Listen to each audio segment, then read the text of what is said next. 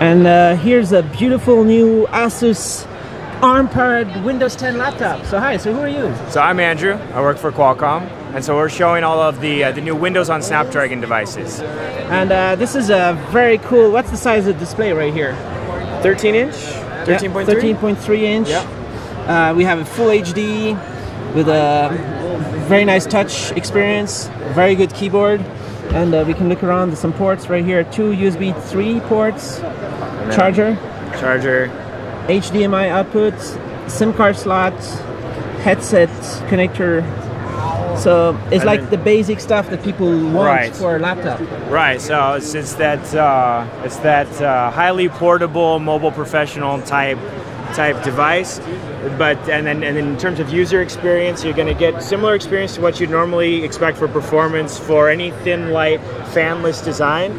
But then we have some really significant advantages. Fingerprint also. No, I guess, yeah, fingerprint on there. I haven't used that, so I couldn't tell you how well so it's like totally integrated with all the security stuff you have on the Snapdragon. You have everything in there. So this security in this case is handled on the Windows side of things. So it's the Windows, and then of course it does use the chipset capabilities as well. So it's, you know, you were using all of the capabilities that you have from the Snapdragon 835 from the mobile space, and then we bring the Windows 10 experience to that.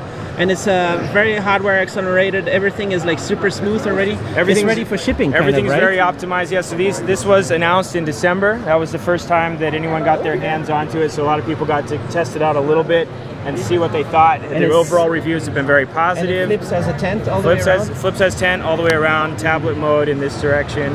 And it's good weight. Yeah, it's really solid and stable. I've always liked the clamshell design myself because it's just more stable in your lap, and then you can.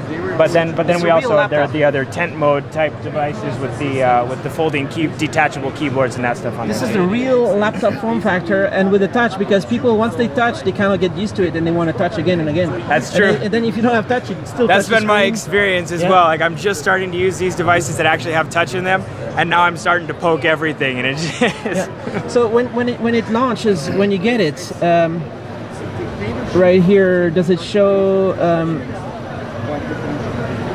By default, is mostly going to be Windows S, 10s. Yeah. So all 3 designs from ASUS, HP, and Lenovo are launching with Windows 10s. And then the idea there is that Microsoft is working really hard. They're big believers in the 10s platform. They want people to give it a shot, see how they like it. If they can get everything, people can get everything they want out of the Microsoft Store, then the 10s platform will be a more stable, secure, cleaner updates and installs. Like the App Store model, right? Right. It's the App Store model. You don't get any viruses, any. Yeah, it's secure, optimized, and stable. If there's something that you absolutely have to have that's not on the Microsoft Store at this point in time, it says change to Pro. Then you switch to 10 Pro, and then you install your app, and then it doesn't change the operating system. 10s, 10 Pro is the same operating system. It's just a matter of what you have access to for install, and so 10, just kind of you're taking your security and performance into your own hands when you go 10 Pro. 10 Pro is every x86 32 bits is okay. Yep. Right? Yeah, you'll run it on there. If it's a Win32 application, it'll run in emulation. But Microsoft has done a really fantastic job with the emulation layer on the Snapdragon platform, and the result of that is that you actually the performance you really don't see any hit to the performance at all. It's great. So I think this is really beautiful laptop, and actually the price is quite good, huh? Yeah, the price is good. It starts at $599, and that's for the 4 gig RAM, and then I forget what hard drive size. But then they have a second tier that goes up from there, but it's very affordable, and the part of the marketing, you're talking about crazy huge battery life. Just before actually it stopped, I was watching here. It was playing a video for 20 hours and 37 minutes. Yeah, so we had a 1080p video, and we put the device on 50% brightness and just started looping a 1080p video and see how long it goes. We got over 20 hours with that, and that's what we're quoting is over 20 hours battery life. And so ASUS, you'll see similar numbers, Lenovo similar numbers, and then on top of battery life, you'll also see we have the integrated LTE. So our obviously we're coming from the smartphone space, so our chips have LTE in them. It doesn't take up any additional space on the PCB, and you're getting that best LTE experience in the world with the Qualcomm modem. And we think this will really change how people use their PC, because when you're connected everywhere, you're not having to jump from hotspot to hotspot and figure out where Wi-Fi is. It's just like when you use your phone. You're not necessarily thinking, is there Wi-Fi here? You've got LTE, you've got your data, you've got your email, your Facebook, whatever it is you're trying to do, it's already there. We think people really are missing out by not treating their laptops the same way. It's your bread and butter doing LTE kind of stuff, right? It's Qualcomm specialty. Oh yeah, it's something cellular, right? Yeah, and you're putting it right here, and hopefully people are going to get it bundled, right, with their LTE subscriptions. So yeah, so I mean, it'll be defined carrier by carrier, retailer by retailer, but all of those are being worked out now of how exactly they're incentivizing and supporting the LTE on the cellular plans.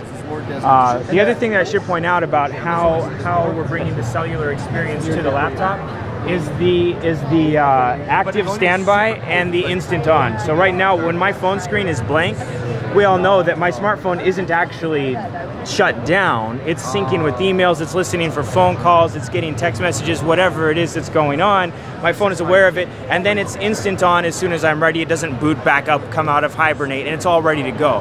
That's another thing that we're bringing to the laptop experience, the Windows 10 experience, is that as soon as you open up the device, it's been syncing and it's ready to go. In theory, you could have LEDs showing if you have notifications or something. Yeah, I mean, you can pop in notifications, sounds, lights, whatever it is, because it's aware. Yeah, because it's aware of it. It's behaving just like a cell phone in that way. In theory, they could even have a tiny little display here or something.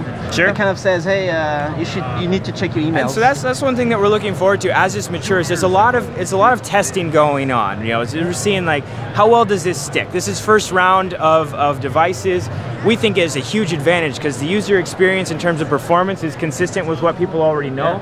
But then you add those 20 plus hours of battery life, that active standby and cellular connectivity, and the end result is that you've got something with significant advantages. And what we're hoping to see over time is that devices start getting designed around what the Snapdragon can really do.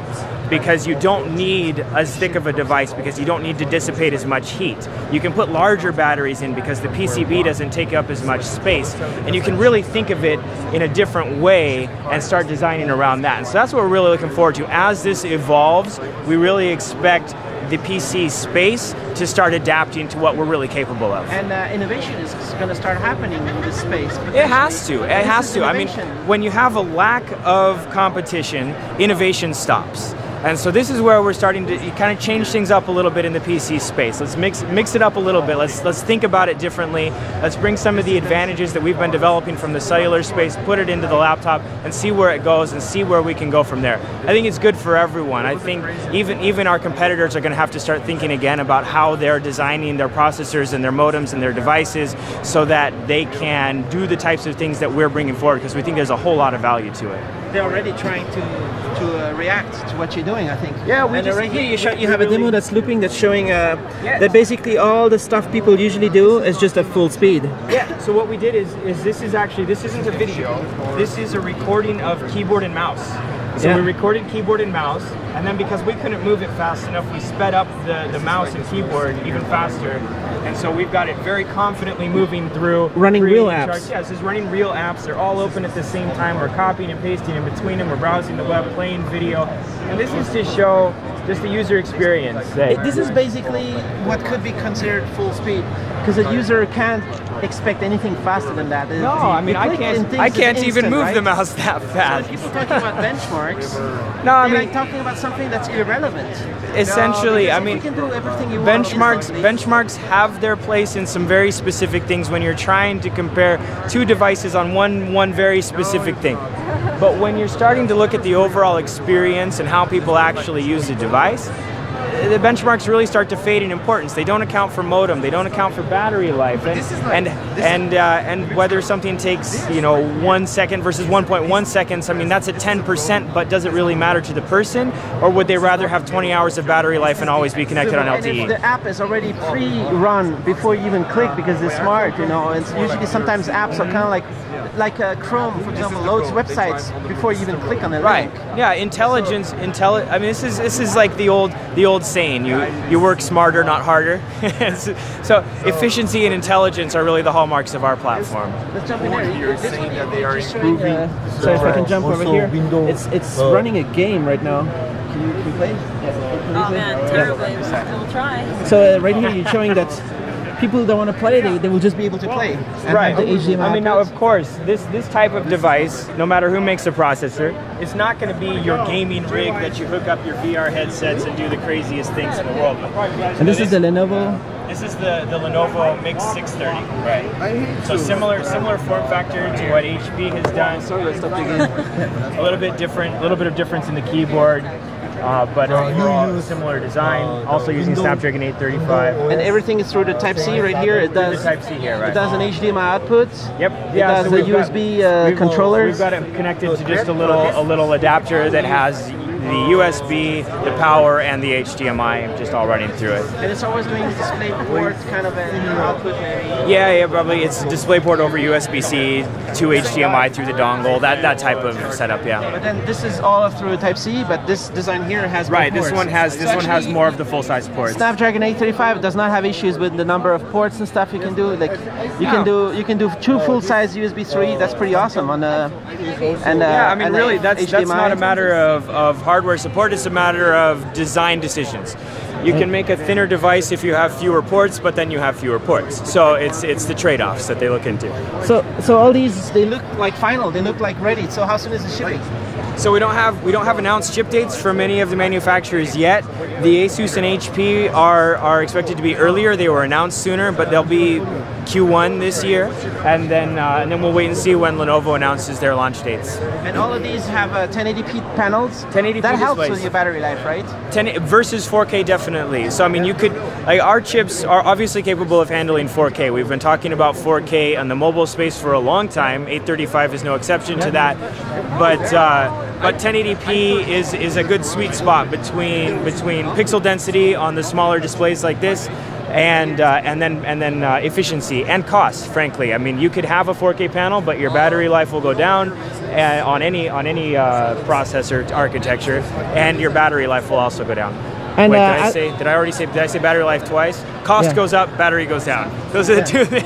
And I think 845 was announced at the event in December, right? Right. And it's probably going to be a fit with this platform too. Yeah, so we announced that this is for the long-term future. Right. That's the announcement, right? And so this is a multi-generational, multi-platform endeavor with us and Microsoft. This is not just we're going to try it once and see how it goes. We're committing to a long-term thing. We're gonna take this as far as we can. So it definitely doesn't stop with 835. 845 in there, and that means a bump again in performance. Oh, it's only going to go up. It's only going to go up from here, of course. Yeah. So I mean, the things that we haven't announced is 845 is obviously our next chip on the mobile space. Whether it's that specific chip or whether we do anything different, that's what we haven't announced yet. But we're definitely taking the platform forward from here. And behind you, there was some animations saying 5G, so that's definitely going to be there too, I guess. 5G is going to be everywhere, right? 5G. I mean, 5G. The overall timeline, we're looking at deployments in 2019.